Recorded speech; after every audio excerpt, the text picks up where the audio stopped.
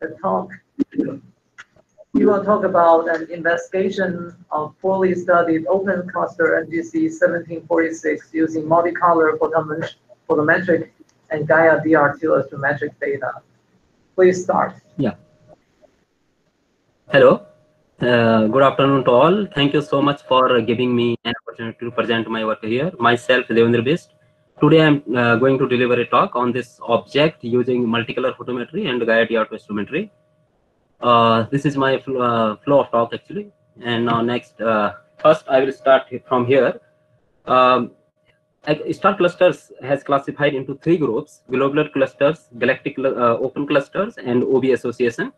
And the location of open clusters are generally found here in the disk area, in the spiral arm, and globular clusters are in the halo region, presented in the halo region, and OB stars are also presented in the spiral arm. Now, our purpose to study of this object to determine all the fundamental parameters like radius, age, distance, reddening, metallicity of open cluster, and on the basis of membership probability, our aim to see the dynamical behavior of this object, and also to understand the orbital picture of this object, how this object is orbiting in our Milky Way galaxy, and also to check the apex of this object. And for that, we have used Gaia DR2 database, and the second data release, DR2 of Gaia mission, contains 1.7 billion sources, and it was made public on 2018, April 24. And this Gaia mission has contains the some parallaxes and 3-band photometry, G, GBP, GRP, and proper motions. And this G band covers the whole optical range from 330 to 1050 nanometer, while GBP and GRP band covers 330 to 680 and 630 to 1050 nanometer. And this data is essentially complete in between 12 to 17 magnitude in Gaia band. And the next upcoming data of this series coming in the next month, EDR3 will release on December 2020, and DR3 will release on 2022. These data are most awaiting actually in order to see in order to understand the astrometry, photometry, and spectroscopy of various sources. And with Gaia DR2, we have used some other data sets, WISE, APASS, and PenStars data. Now, proper motion is very important to understand the open clusters. Actually, proper motion is the astrometric measure of angular change of in the apparent places of stars or any other celestial object as seen from the center of mass of the solar system. And proper motion is important because we can discuss any star in the basis of the space velocity. Actually, space velocity is depend on transverse velocity and radial velocity. Transverse velocity is related to proper motion, and radial velocity we can estimate it using spectroscopic observations. And space velocity is basically combination of these two. And in order to understand the orbital picture of any star or any stellar system, these two velocities are really important. So this is the importance of proper motion data. And the other important implication from here is the we have made vector point diagram of this object, and we are studying in this area, and here we saw so many clusters are here, and today I am discussing this object in the inside the red circle, and here near to this object, 2 open clusters are also overlapping. We are also looking for these objects too, but here today I am discussing on this object, and the corresponding color magnitude diagram of this these stars you can see here for NGC 1758. And we also estimated the proper motion in right ascension and declination. And after selecting stars from here, we draw a circle, and this circle is the compromise between the losing cluster members with poor proper motion and the contamination of filled stars. So for that, we also estimated the membership probability for individual stars, and we used the method given by Balaguer. And according to this method, actually every star has 2 frequency distribution functions. the cluster distribution function, and this is the field star distribution function, and this is the total distribution function, where NC and NF are the normalized number of cluster members and field members, and the total probability of ith star is the ratio of phi ci divided by phi I. We have used this method recently for a sample of binary clusters also. And you can see in this diagram, after estimating membership probability, you can see how we have separated cluster stars from the field region stars. They all are field region stars, which are clearly separated from the cluster region, and these are the cluster members. And in this way, we find 244 stars as a cluster member in this. And this is radial density profile. Radius is very important factor to determine the reliable cluster fundamental parameter. And to understand this profile, first we draw so many concentric circles around the cluster center, and then we estimated density in each annulus divided by number divided by its area. And we fitted King's profile also. Here you can see smooth line is the King profile, and after fitting King profile, we estimated some structural parameters also. And according to this distribution, this density becomes flat after a certain point. That means the cluster density merge into field star density. So this point we can take as cluster radius. 5.5 Archimedes is the cluster radius, and 1.8 is the core radius. And we also check the extinction lot. What's this cluster area after matching various survey data with Gaia astrometry, and you can see various color diagrams here, and the linear fit is also was performed in these diagrams, and we estimated the color access ratio, and which are looking very good in the sense they are showing the normal interstellar extinction towards this cluster area. That means there are no gas or dust towards the area of this object. And using this J-S, J-K color diagram, we have estimated interstellar reddening also. And now we fitted the theoretical isochron to observed color magnitude diagram, and we used the isochron given by Marigo et al. Of solar metallicity. And you can see all the black open circles are the probable cluster members which we have estimated in this analysis, and red dots are the matched stars with Canton-Goodin. Canton-Goodin previously gave some membership for few stars, but this data is limited to 18 magnitude, but we are giving number of stars towards the center end also, which is very helpful to understand the star formation scenario in clusters or Milky Way galaxy. From here, we estimated cluster is 145 million year and the distance is 940. And using the Gaia parallax of the cluster members, we also estimated distance from here, and both distances are showing very good agreement with each other.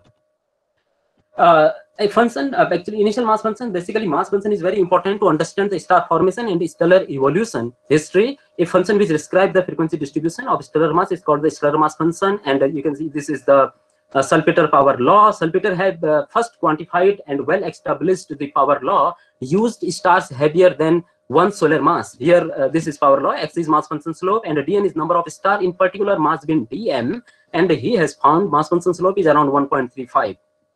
And Miller and Zylo extended his work for less than one solar mass, and they found slope is around 0.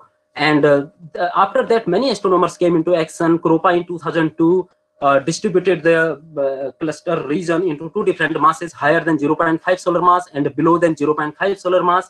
And they found above 0.5 solar mass, the power law strictly followed to Salpeter's rule, and below than that, they found some flatter mass function slope.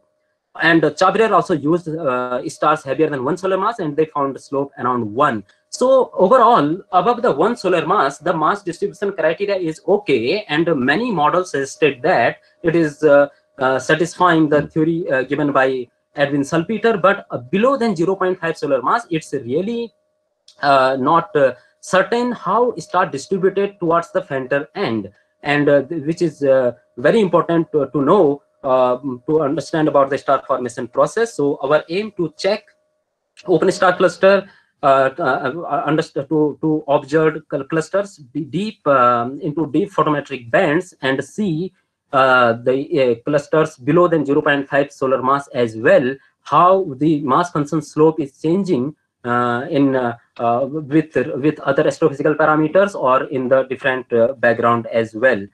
So we plotted here luminosity function and mass function for this object, and for this we used color magnitude diagram, and first we converted Gaia magnitude into absolute magnitude using distance modulus, and then we used theoretical Marigo to transform luminosity function into mass function, and in this way our mass function slope is also following the Salpeter rule within uncertainty, and from here we estimated total mass of this system 465 solar mass, and mean mass is around 1.78 solar mass.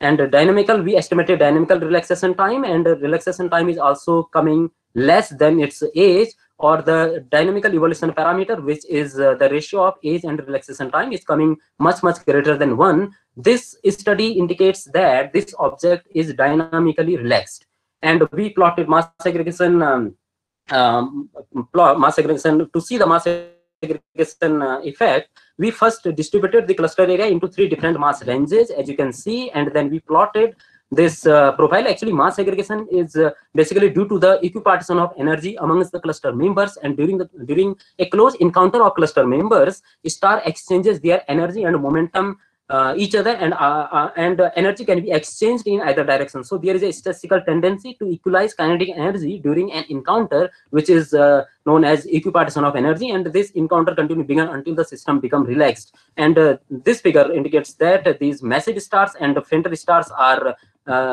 looking some distance away with each other. That means massive stars are concentrating towards the cluster core, and while lower mass stars moving outward from this system. So this cluster is showing mass segregation effect. And cluster orbits, since stars are orbiting toward in the galactic plane, where the galactic plane, and they are also galactic orbits are very helpful to understand the evolution and the formation process of star clusters, or the evolution of stars, galaxies, or any other astronomical objects. So orbits are really, yeah, for that. And you can see this is the side view, and this is the upper view, and this is the time period of cluster orbit, and we have used the Allen and Santillan model for this, and we also shown the apex information for this, and this apex is showing actually the apex demonstrates the direction of this object in our Milky Way galaxy, and we estimated various kinematical parameters and make a catalog for this object here. In conclusion section, we have given a lot of kinematical parameters which we have estimated first time for this object. And yeah, this is, thank you so much. Yeah.